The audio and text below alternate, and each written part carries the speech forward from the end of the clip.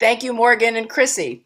I am very excited today because we have, I would think, the most local hero for our wildlife, a wildlife expert, and he really is all things wildlife. Can I say wildlife any more times? Dell Cullum, you're the man. You're the person. If there's somebody's got Well, a those are kind possum words. in their attic, but it's not just that. It's you really do an amazing service to the community. And I know that you have this new not-for-profit. Tell people who may not know who you are and what you do about yourself and what you're Sure, doing. sure. Well, first of all, thanks for having me on here. You know, I love LTV and I support them 100%, and they've always supported me, and that's a really good relationship, and that's why I like to produce my educational shows for you guys. And that's what I do. My name is Dell Cullum, and I do all things wildlife out here, from education to removal to rehabilitation to rescue. But I most recently started a new non-for-profit 501c3 organization based around wildlife rescue specifically. Because there was a need for it as the end of our island, which is so narrow in a sense. As we continue to populate, becomes more or less and less habitat for our wonderful and beautiful and very much abundant wildlife. And that creates issues with humans, Right. impact with each other. Sure. So So that's why I'm we curious. step in and Right. Now I'm curious how it works I'm now, sorry. obviously in a time of isolation, and yet the natural habitat is poking its head out now as the warmer weather is coming. And are you still doing calls now? Are you able to still do that? A- Absolutely, more than ever, but really mostly removals at this point and less Okay. rescue, which is a good thing. Okay, of Yeah. course, the less rescues that I'm doing is always means that the community is being careful and respecting and appreciating what we have. So that's always a good thing. The removals, on the other hand, it's interesting because of the situation that we're in and the fact that a lot of our summer visitors and summer homeowners came out early. They're detecting things that they normally wouldn't detect A until bird. Memorial Day. Yeah. Yeah, well, no, more I'm kidding. realistically, a hole in their roof, Yeah. Right. which is the doorway to raccoons and squirrels at this point. So it Yeah. is the birthing season, and people are noticing it early. Is it good? Is that good for them? Well, yeah, kind of. You're getting the problem taken care of rather than 2 or 3 months down the road. However, Yeah. it's a problem nonetheless. So, part of our organization is really educating the community on not only how to be careful and more aware of the wildlife, but also how to be more preventative and learn to preventative to keep them from impacting our actual structures, our homes, and Right. learn to live with wildlife rather than find ways to not live with them. Well, I find you fascinating because I've watched your imagination nature programs again and again. First of all, the way you speak to the animals, you're like, it's like, come here, little guy, come here, little boy, and then sometimes you call a possum a knucklehead. It's so endearing. But you seem so calm. You seem calm. And I have to ask you, have you ever been hurt or in danger? Because you do come in contact with some situations, which I would think, that it might be scary for anyone. Yeah, well, there And how do you have do it been safely? times, and well, that's the number one thing that we teach. No matter who teaches rescue, that's really the priority is safety first. Because if you hurt yourself, then you can no longer be helpful to that animal. Right. Um, but look, animals are strong creatures, and the one thing that we have going against us is we can't predict their actions, and they're quick and they're responsive to things that we don't know. So when we grab them the wrong way or get in the wrong, just like the old thing, don't get behind a horse and smack Right. it on the butt. Right. It's No. common sense. But every now and then something happens. A good example is last year went and rescued a great blue heron. Now, I've done this many times before, but in this instance, and I had safety protection on my eyes because that's one of the more key things you think about when you're rescuing a bird that has a long, sharp beak. And in fact, the bird turned and struck me in the face, and it hit me in the glasses and slid off and cut me on the side of the head. And from there, as many times as I've done it, it took that time when I got a little nip. And it made me think, well, how can I make that not happen again? So now I have glasses that have the wide band. So if it does slide off the glass for any reason, in fact, I like to use the big goggles. That protects a more larger portion of the head. It's not as fashionable, but that's what we're not out there for. But, I think if you could mass produce those, you should mass produce those right now. You could actually, you could retire early. Whole face things. What are the most common calls that you get, and how do people reach you? I'm asking you two questions at once, I realize, but I have so much I want to ask you. What's the most common? Would you say is there a most common call you get? Well, there is, and unfortunately, it's most of the time it has to do with deer and automobile collisions. Which, we could talk about all day long. So that's subject matter that there's just so many different variables to. But it is one of our biggest calls because there's so many things we've done to impact these animals, whether it be fencing or lack of corridors or keeping them on the roadsides and, because people think, I think the deer population is so great, but we've really ruined it for them. So they're forced to run into the road half the time, don't you think? Well, again, quickly, my theory is the populations aren't any much different than they ever were because they control their population habits. When there's less habitat, as a species, they tend to have less young. They regulate themselves that biologically, but when when we constrict the habitat so quickly and so abruptly, these animals are pushed into small pockets, which makes the deer to be in larger quantities. So, when you see one or two deer running around, it doesn't look so bad. But when you see 10 of them together, you say, oh, my God, those three populated so fast. No, you took 10 houses away of their habitat, and now they're forced into living together. And that creates all the other problems as well about them, what they eat and tick issues and all that other stuff. But really, the impact affects them. They get injured. They get caught in fences. They get entangled. If somebody doesn't find them, they literally die and decompose wrapped in fences. They get caught going through gates. Does somebody, let's say someone either finds a deer on their property in distress or someone reports a deer. Do they use the app that you created or how do people let you know and then what happens? No. The app is actually for us. The app you could think of as like a fireman's pager.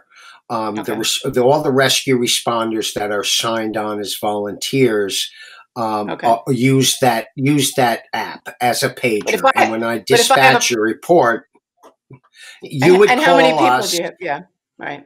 Well, it depends. It depends what the situation. If you report a deer that needs, is down and needs to be brought to a doctor, we're going to need more than one person to lift that deer. So I'll dispatch 2 or 3 people.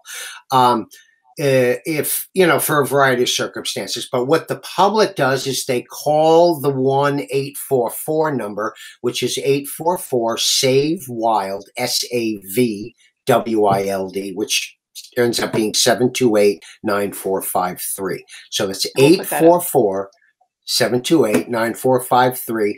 And I will field that call no matter where I am. I will field the call. I will get all the information necessary. And if I feel we need to dispatch a volunteer 24/7, 365 days a year, we will dispatch somebody to go either observe or rescue and transport, if necessary, that injured or distressed animal. That's great. And we have a whole handful unbelievable volunteers, which incidentally cross volunteer with our other outstanding organization that we're fortunate to have here on the East End, and that's Evelyn Alexander Wildlife Yes. Rescue and Rehab Center. Yeah. Yeah, they're So amazing. I believe know. me, the wildlife out here really, really, despite all the human impact, all the adversity against them, they sure have their backs being watched by some pretty amazing people and some great organizations. Yes. And can you tell us about how Yeah. baby squirrels are doing lately? Or you always have, it's either a possum or baby squirrels that you feed. Do you have them? Oh, I did I not know actually this. I do, just guessed and it. I know, and I was going to have Athena, my owl, all Oh, I ready for love you, her. but she's molting. She's molting in the head again, which Athena, makes her I love look Athena. not so pretty. It's the screech But owl. I anyway, remember speaking to you look, at the look, Village look at Summer this. Festival. Let me Look, see. look at this Oh, cutie. look, who Look was at the this little name? guy. Do you have a name for this little guy? No, no, not yet, not yet. Not This Scurry is too. it's still too young, but Look at that he's face. coming along really good. I mean, these guys What are the happened? greatest. Uh, how old is that little Yep. guy? These are 3 weeks. Their eyes opened yesterday. Wow. So they're doing And they really trust. good. And we're taking How is good it care that of them. they trust you? Is it you born with the snack? How did you even Well, get into wildlife? I'm curious. I'm serious. well, at this age, they have no choice. They were I don't know. pulled out of a wall, and Mommy. Mama was not able to be found. So they trust us because right now we're their mommy. I say we Yeah. because my wife Dee is an incredible help. I mean, she's really the key to the rehabilitation part of what I do. Yeah. Um, Yeah. but they're just, the older ones, they get to trust you because it's just animal instinct. They know who's good and they know who's bad, and they know who's super good and who's out Yeah. there to help them. And Right. that's You are how super that's good. why I That we know. that's what I contribute this to. Well, I have a good relationship with these animals. I happen to care a lot about them. I really do. Yeah. And I know you, and you care about a lot of things. Can we touch briefly on, because I know that the way people have been disposing of garbage in the Hamptons and the East End is despicable. And now with these gloves that everybody's wearing, there's that issue and the beaches. And I know you've had to postpone not only the benefit that you were doing for your new a wildlife organization, the not-for-profit, the Right. comedy benefit you were doing, but now the Earth Yeah. Day shoreline. Tell us what's the state of it out Yeah. there in Yeah. terms of Well, you're right. garbage. I don't You're understand right. what's the matter with people, but Well, I haven't figured it out either of all the years I've been doing this, and this would have been the seventh year for the shoreline sweep, and I'm really a yeah, little bummed out about it. But this is something we can always do, and when this is over. yeah, However, the beaches, I'll tell you, the beaches are doing a little better in my opinion, and rumor has it they're going to take these ridiculous, ugly garbage receptacles off the beaches in the village this summer, which is fantastic news. really. But these gloves, the way people are disposing of these latex gloves, which It's unbelievable. ironically we're wearing these gloves to protect ourselves, yet we're destroying our planet. It doesn't make any sense.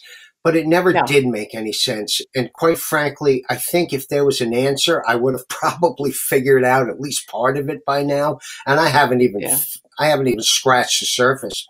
So I kind of yeah, laid back on it. It was kind of driving me crazy. My head was hurting from banging it against the wall, as you can imagine.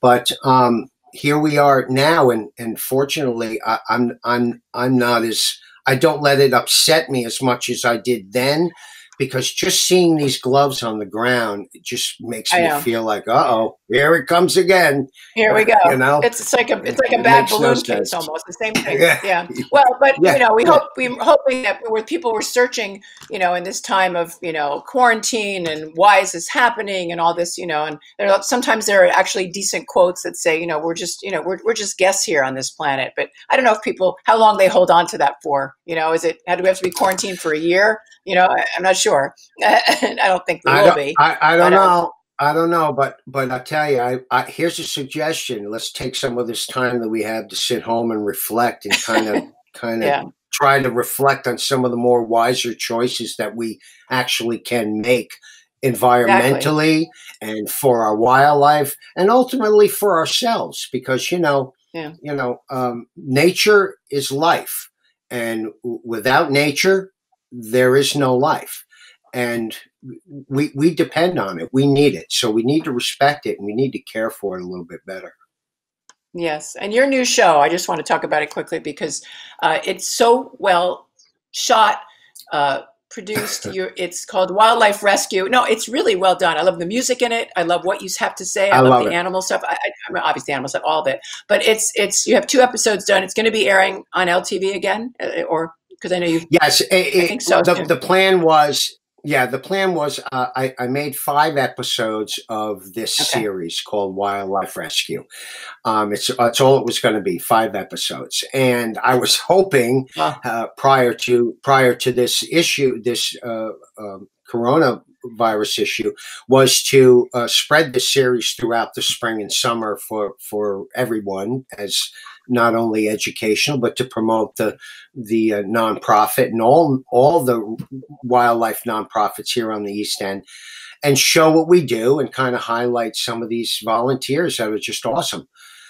yeah. And in the interim, I realized that maybe now would be a good opportunity to share this with people who are home and wondering what to do and things. So I kind of jumped the gun on it. I don't feel bad about it. I have other ideas up my sleeve for other films and specials planned for you guys at LTV. Oh, I you do just great work. I always like to keep my plate full when it comes to material for you guys. Well, we appreciate it and So we love you, Dell, and the good. community needs you, obviously. And Well, we I'm so love you glad that too. you were here. Yes, and I hope that people do reach out. I mean, obviously everybody is in need these days, but what you do is so part of what keeps our planet and our place in the East End that amazing, I think. And like you say, wildlife matters, like and that is what you're doing. So Yes, if people can indeed, indeed. contribute to that cause, yeah. So the wildlife rescue of East Hampton, and that will have Wild. a benefit at some point. What? Say it again. The wildlife, Well, you had right? it right. Wildlife Rescue of East Hampton. Yet the website is WROEH.org. Wildlife Rescue of Yes, East and we'll Hampton.org. put For just the letters. we'll put that we'll put that in the phone number up at the Oh, end. awesome. And Thank you. yeah, Thank yeah, you. yeah, we got it. And thank you for joining us at Facts at Five, Dell. And we'll see you at LTV. We will see you at LTV once we Angela, open those thank doors. you. Yeah, it's great. Thank you, and thank everybody there. I love you all. You're great. You're great people. I support you all 100% for everything you do, and just the friendship and that we've created over the years. But most importantly, what you do for the community. It's just Oh, unbelievable. Hats off to you honored. guys. And my daughter is reading your Scurry the Squirrel book, which is so great, which I got this Nice. summer for Well, best summer. Yes, she we're loves it. working on number 3. Number 3. Good. Okay. Keep Good. keep it All coming. right. Thank you, Dell. Thank you, Angela. Bye bye.